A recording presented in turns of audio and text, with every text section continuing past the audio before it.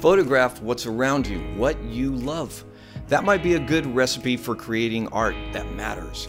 At least art that matters to you. And if it matters to you, it might just resonate with other people. Xavie Garcia's work with film photography definitely resonates with me. I've been following his Instagram for quite a while now, and I think his images have this unique quality of intimacy, whether they're just pictures of his friends or architecture that he finds interesting. I know that as photographers, we tend to get caught up in gear and precision and technique, but I wonder if sometimes we just forget to let go and create.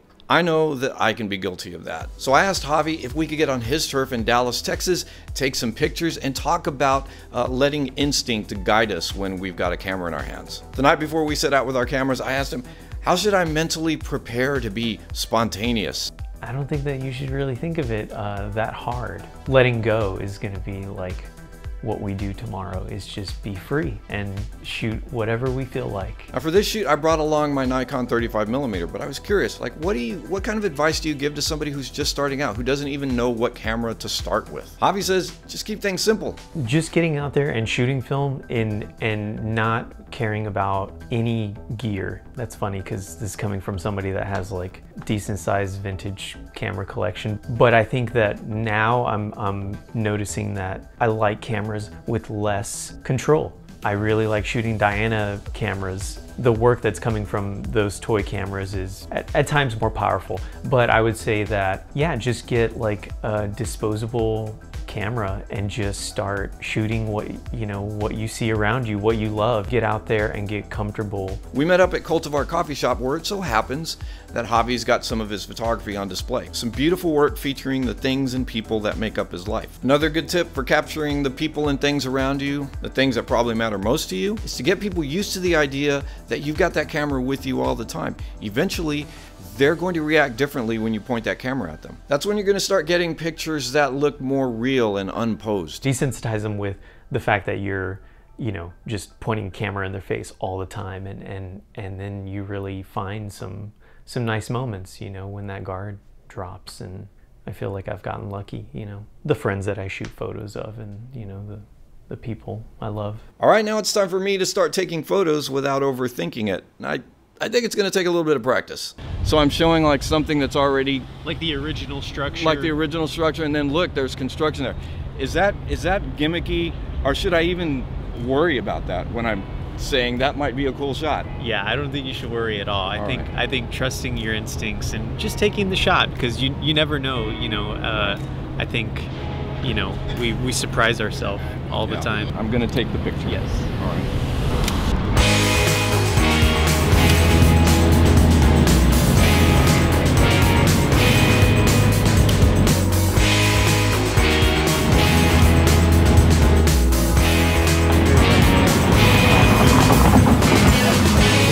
Lots of times in the city, you'll see found objects like this, oh and it's my like, God, what are these doing?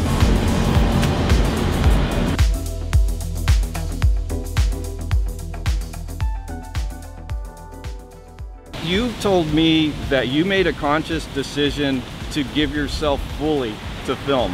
I thought that it would get me on the fast track to becoming a better photographer. But you could have made the choice to do both, right? Sure, At the same time, but you chose not to, just so that you'd have that singular focus? So that I could essentially try and master something. And I know that that's, maybe a pipe dream to become a master, but I think that the knowledge that I have obtained since, committing to film is pretty, I'm pretty proud of myself. When you see something like this, do you pass it up because you know that the picture's been taken a million times before? In other words, if I pointed the camera at it right now, all I'm thinking to myself is, how many times has the same picture been taken, and there's nothing to say about it that you can't say by just standing here?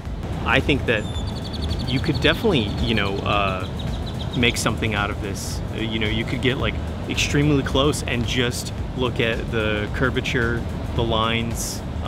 There's shadows here. This is like the fundamentals of photography, is, make something out of the mundane.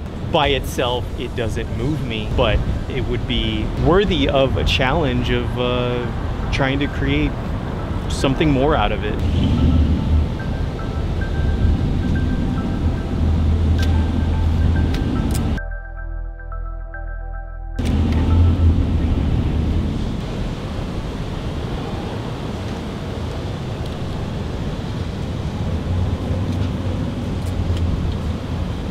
And then go ahead and just face straight that way, opposite of the camera. Okay. So I'm just getting the back of your head.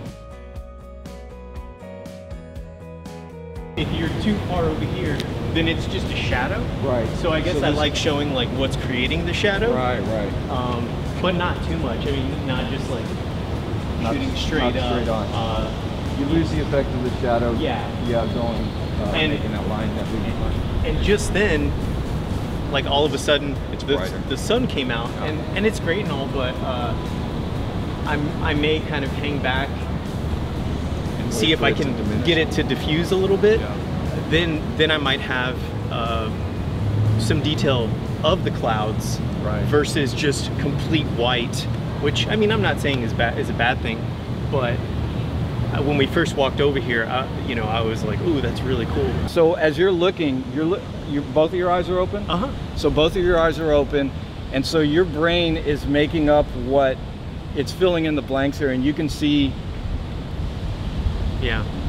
Don't tell me you can actually, you're seeing the shot. I mean, I believe it if you say so. But I just imagine that as long as I'm pointing the lens in the right way, so since, you know, the film plane is vertical, right? Right. And I know that, you know, as I turn the camera, it's getting a different angle. So I'm just trying to pre-visualize that angle, and sometimes I'll kind of look at the lens to make sure that it's sort of pointed in the right way, and then I'll just kind of get behind it and then, you know, feel like I'm comfortable with that that angle. Right. And you prefer that always to looking through the viewfinder? No, just actually with these two cameras, I feel like I've had success with. I mean, also this thing is so tiny that it's comical when you look through this. That could get stuck in your eye, the whole camera. Yeah, I mean, it's like, come on, yeah, that really doesn't. I get it. It's way more fun to just, you know, put it out in front of me and take the shot.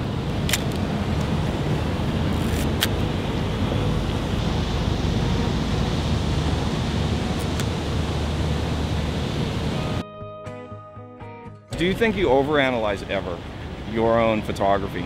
I think I'm overcritical of my work, but I've been trying to be better about that and just shoot because I love it, and I love, you know, being where I am, the people that are surrounding me, and just, you know, be thankful to be alive.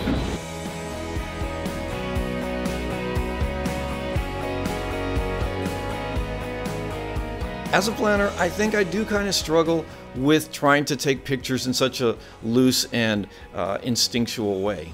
It is a mental shift, but I think I do get there sometimes. And I think hanging out with an artist like Xavie definitely has a positive and encouraging influence on how I do this. I actually had a really great time watching him work, and the bonus was that I got some pictures that I really like to take back with me. If you'd like to see more of Xavie Garcia's work, I've got a link to his Instagram down in the notes below. Good stuff, definitely give him a follow. And if you like this video, go ahead and click that like button, give us a thumbs up, subscribe, and let us know what you think in the comments below. Thanks for watching, guys. See you next time.